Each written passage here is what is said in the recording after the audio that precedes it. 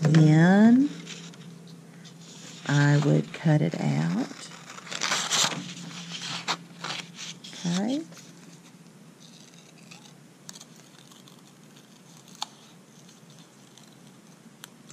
And you don't have to cut it perfectly. I'm not going to get into all my nooks and crannies. I'm going to cut where I can cut the best. But if I can't get into some pointy place, that's okay. If I cut a little bit of the edge off, that's okay. Because we are trying and we are learning. We are not going to try to be perfect. Perfect is something that most people can't do. We can be almost perfect, but we can't. It's hard to be perfect. So then I'll come over and I'll take this, and somewhere I had my other little pumpkin I've set down. Oh, here he is. And so I can get my glue and start thinking about where I want to put things on my picture. I certainly, since I have a funny line on here, I would maybe want to cover that pencil line up.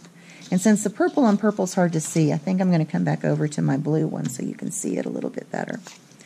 And so I'll put a little bit of glue, spread it around. If I wanted to, I can take my finger and spread it, and then go get a paper towel and clean my finger afterwards. Okay? And then find where I want to stick this.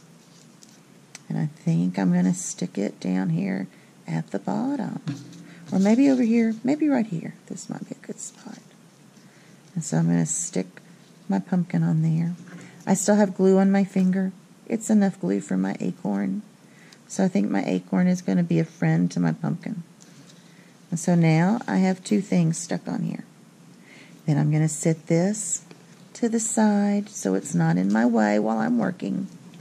And go to the next thing I want to draw. What do I want to try next? Let's see about trying maybe a sunflower. So I've got my sunflower paper. Again, I don't want to use the whole paper because that would be a lot. I'm just going to use part of the paper. And so I'm going to draw a circle for the inside of my sunflower.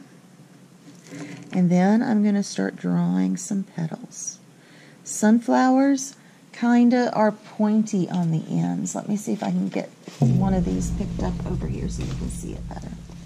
So here's a sunflower, the great big fuzzy brown middle, and then the flower petals are kind of pointy shaped, little pointy, little round, and then there's some green ones on the back. So I'm going to do my best to make that shape. Let's sit this here so we can see it. I'm not going to get upset if one of my petals is bigger than another or fatter. I'm just going to keep working and trying my hardest. I have to turn my paper to make certain my petals on my flower go where I want it to go. I could not do this if I didn't turn my paper. It's really hard if you keep your paper still.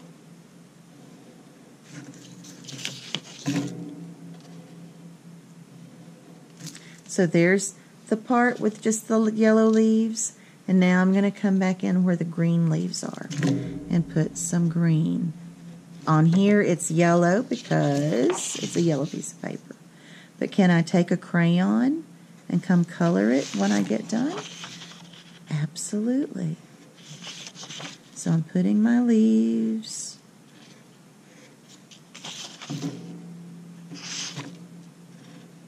Just one or two more. And before I cut this out this time, I'm going to take a color. It can be a crayon, it can be a color pencil. I don't know that I would use a marker to color it in, because if you look, the color comes all the way through. And it depends on what kind of paper you're using. But sometimes if you color with nothing but marker, the paper gets really wet and starts falling apart.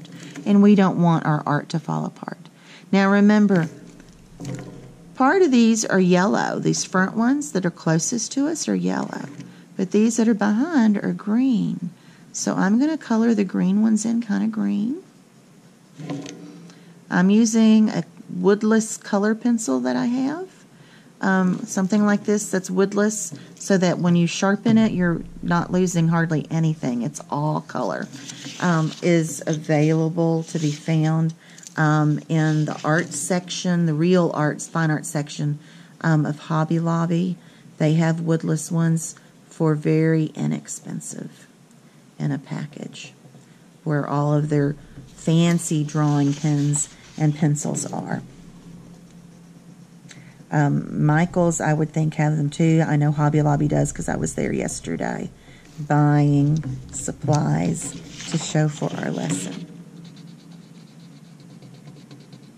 So once I get my leaves colored in, just about there, I'm going to cut this out as well and glue it down. And then I'm going to keep working on these other leaves. This one's a little harder to cut, so if it's easier for you just to cut it in a circle, you can. Oh, I didn't color my center of my sunflower in. The center of my sunflower is brown, kind of a brown fuzzy. And so I've got a brown right here, and I'm going to color the inside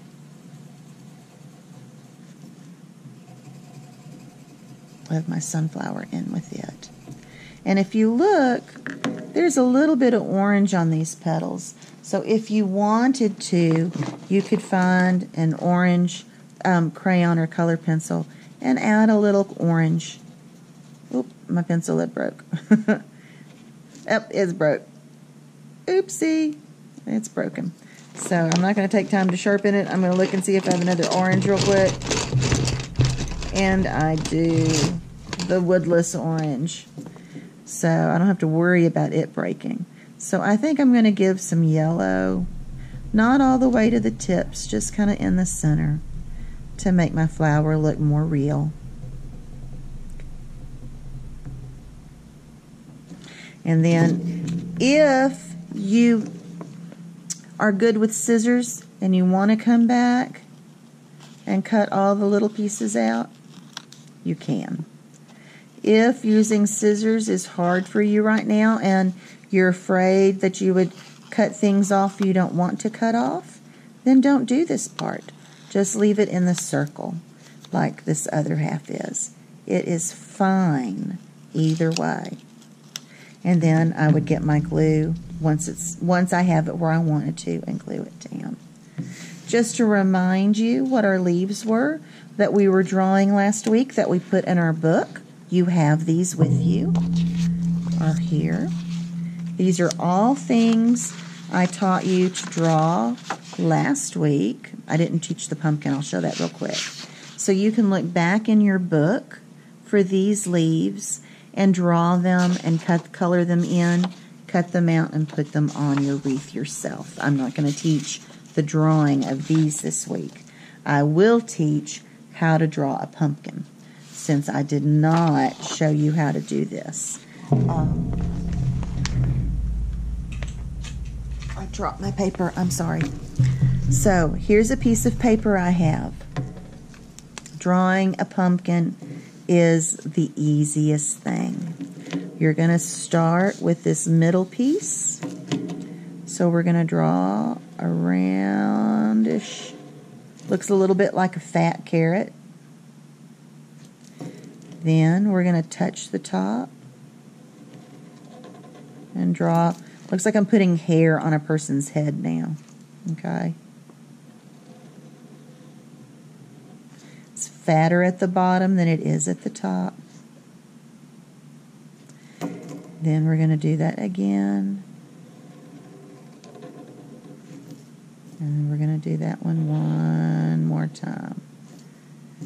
Now it needs its stem. So you can take this and draw it. Okay, and that is our pumpkin. If If you wanted to make it look like it's got a little bit of something behind it, a little extra pumpkin back there, you can. Then, if you're using the orange paper to put this on, your pumpkin would already be colored. If you are using white paper, you need to get something and color it in. Color your pumpkin in orange. If you wanted to make yours look more Halloween and less like a fall or autumn project, then you can always put a jack-o'-lantern face on your pumpkin. But that's the choice you have to make, okay? We're not doing a Halloween lesson because we've got friends of ours who can't or whose families celebrate things differently. And so not everybody celebrates Halloween. That's why we have red ribbon and we dress up in characters. We don't really do Halloween here. But you could make this more Halloween style if you wanted to. So here's another. And so I can just keep making and cutting and putting things on. And then eventually this is full. And your finished picture will look something like the one I showed you at the beginning that I have since buried under my supplies. Here we go. It will look, once it's glued together. Oh my gosh, my desk is a mess. Might look something like this once you get everything down and you make these other leaves and glue in on it. If you want to do a butterfly and add it on top, you can. If you want to make a bow and add it on top, if you want to draw some grasses to have stuck out, you can. This is your wreath to make. Make one, take your time. I should not see a finished lesson turned in today. This is going to take time to do to make a complete one. And when you get done, take a picture of it and send it to me. Have a good week.